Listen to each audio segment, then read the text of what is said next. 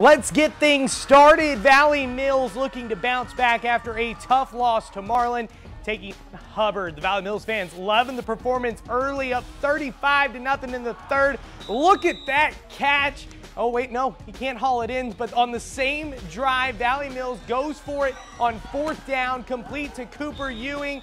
That fumble goes out of bounds, then Braden Richardson caps it off with a short run that made it 41-0 Eagles.